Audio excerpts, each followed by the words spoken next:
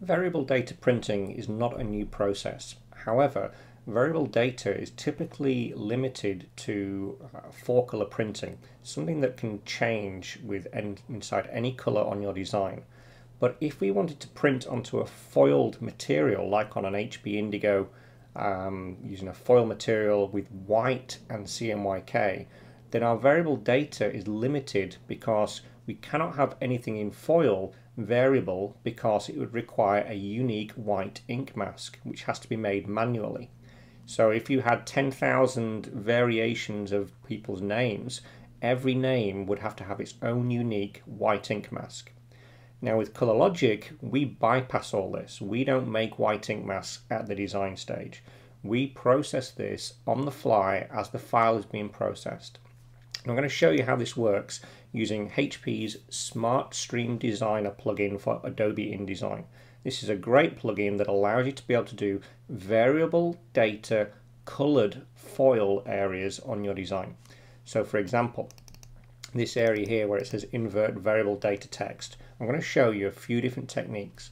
So first of all, I'm going to go to my swatches, and you would normally go to new color swatch and you'd load the colors from your ColorLogic library. And this is going to give you all of our metallic effects for our color system. So you add the colors you want to work with. So here we're going to work with metallics. So let's think, okay, we've got a black background, maybe we'll make that text gold. So first of all, color up the text. Now the next one we're going to do is dimensional effects. So I'm going to color up the background of this one a green, then this one we're going to have a blue, and this one I'm going to have as a pink. So at the moment we've got a metallic number 58, so my dimensional effect text needs to be 58 dimensional effect. In the background here we're using number 110, and this one I want to have a watermark, so I'm going to use the 110 watermark. And here I'm going to use a watermark effects plus, so I'm going to use the appropriate color. So I color up my artwork. Now if we look at our separation preview, you will see we've designed a ColorLogic separation. So this black area here is where the metallic substrate is going to be. And all this white text, this tone of white and the tone of white here in the text is all going to be the white ink separation. It's where the white ink prints on the press. And this bit is where the silver substrate will show through. So notice here we have white text. So if we change that text, it's going to have a new white ink plate. So look what happens when we apply variable data. So I'm going to go to SmartStream Designer. First of all, I'm going to add the database. So I'm going to go in here. I've already specified one earlier, but I will do it again.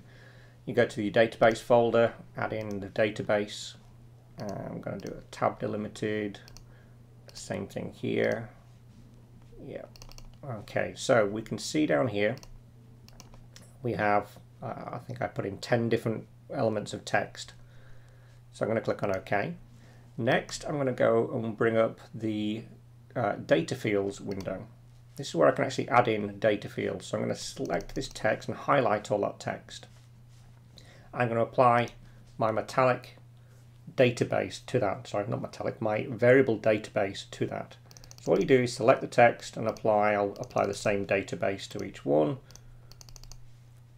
Click on there. So now it's got the instructional information to say go to that database and apply that database to this text. Now these texts are our ColorLogic spot colors. There are metallic color libraries built into the system. So look what happens when we preview this. So I'm going to turn on my preview and notice how that's changed. So if I click through this and watch the text change in each one of these. So we've got number 2, 3, 4, 5, 6, 7, 8, 9, 10. Now look what happens if I put that with the 4 color off. So you'll see here this white will be the white ink. So notice number 2, it changes. So this is changing. The white ink mask is automatically changing as it's processing the file at the rip. It's not doing it in the design. You're not having to make white ink masks.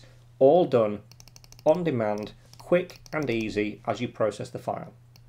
So with ColorLogic, the unique feature of being able to do variable data colored foils will be a world's first. This is a very unique system to be able to add variable data to anything from a label to packaging design. You could have a high-end whiskey box with a variable data, so it's a personalized whiskey for somebody's maybe 50th birthday.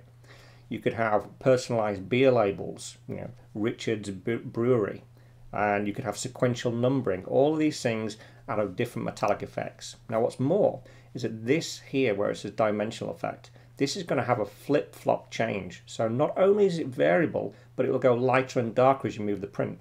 This watermark will appear and disappear in the print as you move it. And this watermark effects plus will be more of a covert, subtle watermark with inside any colored area.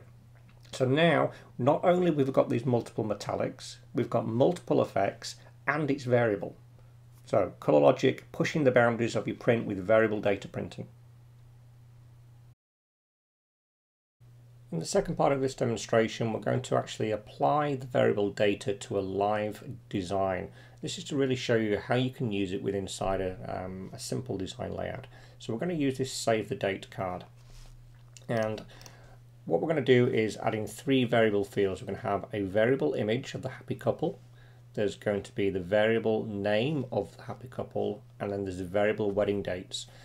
So you could set this up as a template-based system online where people submit their information, and then this just drops in through your database and you can output that as a variable data field.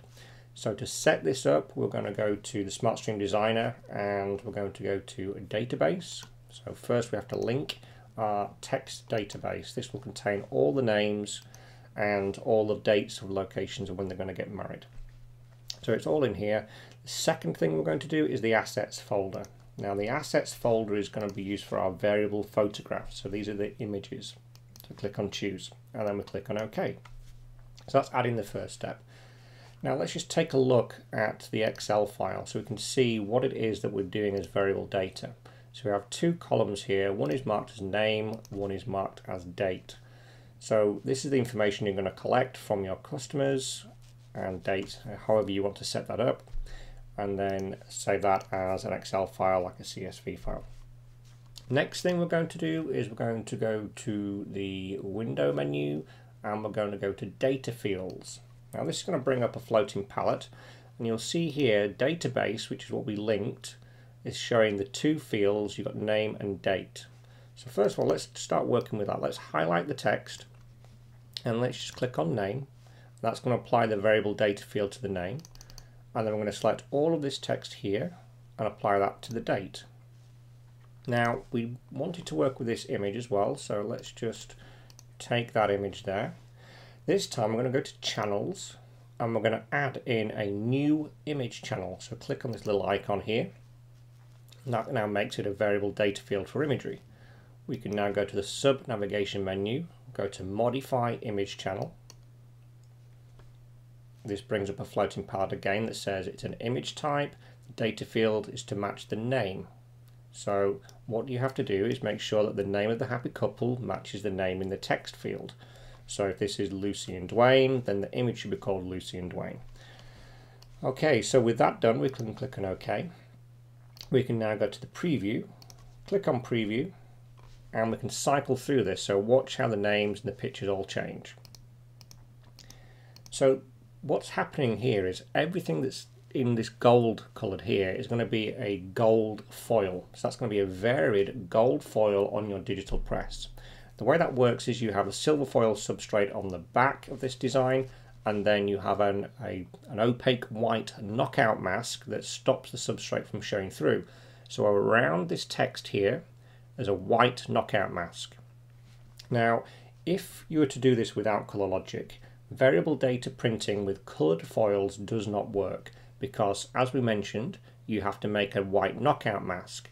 So if each variation changes, notice how the white knockout mask would have to change. So if you had 10,000 customer names and each one wanted it to be variable data in foil, you would have to do 10,000 knockout masks. But with ColorLogic, we don't do this. Our unique color palettes and plugins work in such a way that it creates what we call an effect printing plate. And that is processed at the rip as the file is being processed, which means that we never make a white knockout mask, which also means that variable data printing with ColorLogic does work. So it's a unique ability with the ColorLogic system. If we turn off the CMYK, and let's just look at this separation for the ColorLogic, whatever you see as white on here is white ink. So that's a white knockout mask for this image. and where we have the black, that's where the substrate's going to show through. So if we cycle through these again, you'll see how that knockout mask always changes, and this is all calculated fully automatic as the file is being processed using color logic. From there, once we've got the file ready, we can then go to output it. So we're going to go to create job, and you set up your JLYT file as normal, and the color mode needs to be changed to color logic. So you have to have the color logic system installed, and you have to have the color logic ability on your HP Indigo press. Without that, this does not work. So very simple, very easy to use and apply the effects, and you would get your variable data printing.